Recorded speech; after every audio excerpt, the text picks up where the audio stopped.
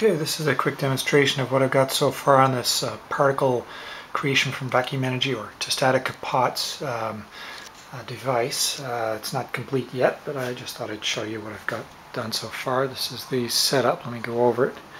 Here's my power supply. This is ground, and this is high voltage positive. This is high voltage negative, both respect to ground.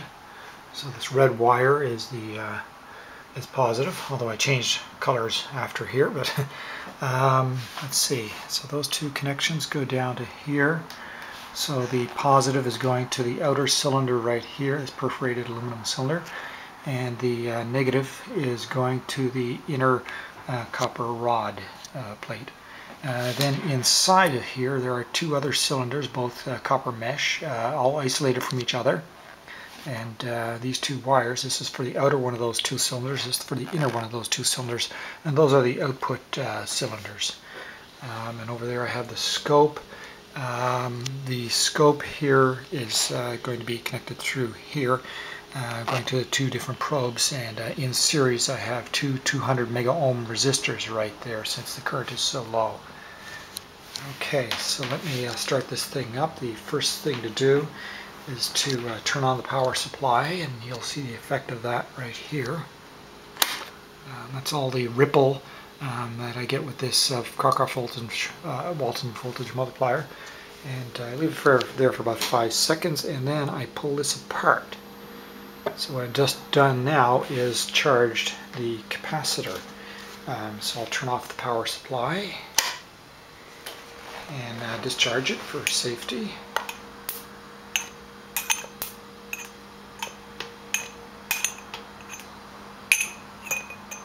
Go, nice and safe, but our capacitor is still charged. So the next thing I want to do, the inner cylinders that are inside here, I want to charge them as well. I'm going to do that inductively by tapping these two together and showing you what happens on the scope when I do that.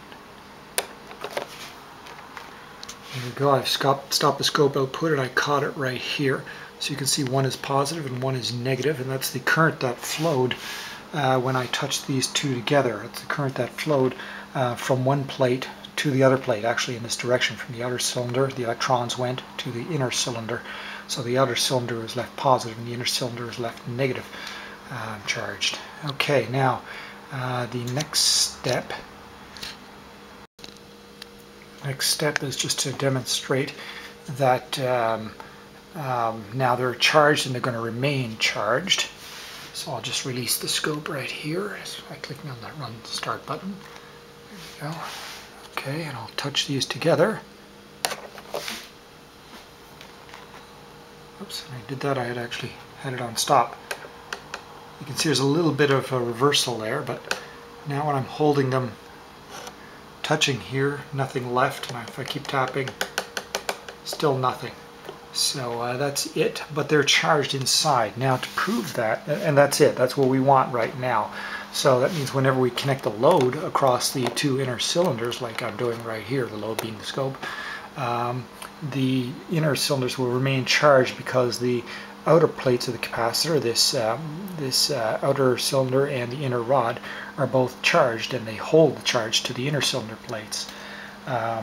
So that's the demonstration there. So what I'm going to do now is discharge the outer plates to further prove this. So there we go. So I've now discharged the outer aluminum perforated cylinder and the inner copper rod. I've neutralized them. There we go. And the question is, what happens when I touch this right here? Is this. Right? So what happened is the outer cylinder and the inner rod are no longer charged. They don't have a voltage on them anymore. So now they're not holding the charge to the inner cylinders. The inner cylinders were still charged, but there's nothing keeping them that way anymore. So that when I shorted it, it actually did short, and you see the direction's actually reversed now. So what that means is the electrons went from the inner copper cylinder to the outer cylinder, neutralizing them both. And what that means is that as long as the the outer cylinder and the inner rod here are both holding them in place, they keep their charge. When they're no longer at a voltage and I short it, then they lose their charge. The good thing is they hold their charge. That's what's needed for this circuit to work. I don't have anything happening yet with the fluctuations. This is a work in progress.